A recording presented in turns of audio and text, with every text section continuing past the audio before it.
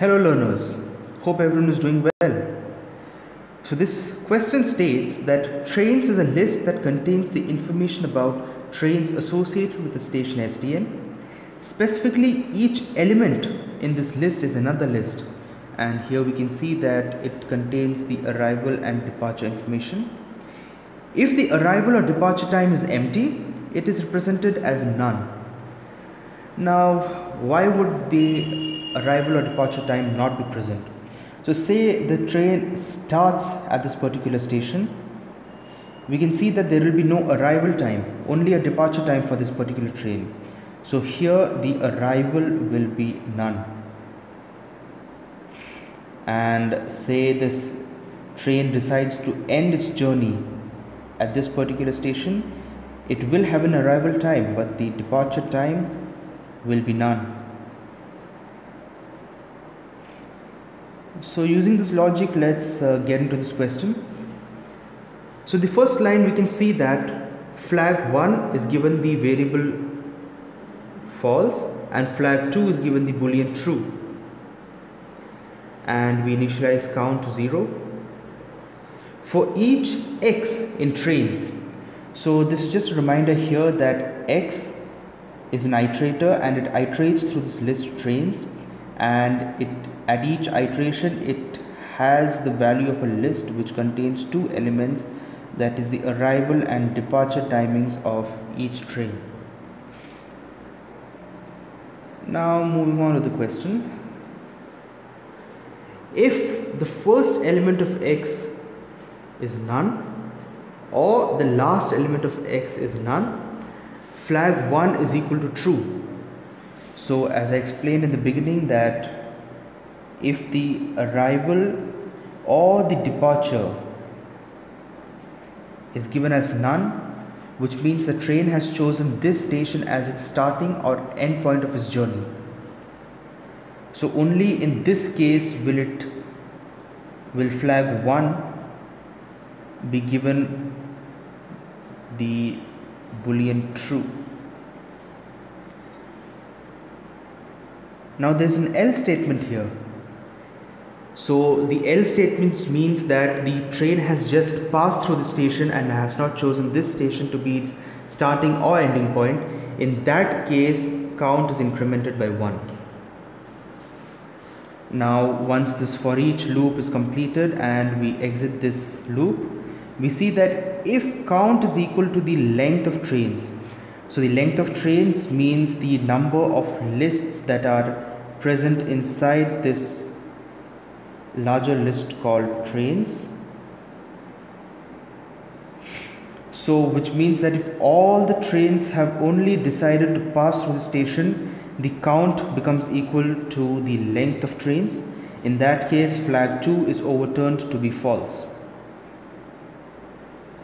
So getting into the questions, we see that the first question states, which of the following statements about the variable flag 1 is true at the end of execution of the above pseudocode? Now the first option reads, it is true if and only if station is a starting or ending station for at least one train in this list. So we can see that if just one train were to stop or start at this particular station, we see that flag 1 is given true. So we don't need to go any further. We can see that this is your correct option. Let me just erase this. Now moving on to the second question, it states that what does the variable count represent at the end of execution of the above pseudocode? So as I explained, count is the number of trains that have chosen just to pass through the station and has not chosen this station for its ending or starting journey. So we can see from the options that option number 4 is the correct answer, which states it is the number of trains for which STN is neither a starting nor an ending station. So this is your correct answer. Now moving on to the third question. It reads that at the end of execution of the above code, What can be said about the values stored in the Boolean variables flag 1 and flag 2?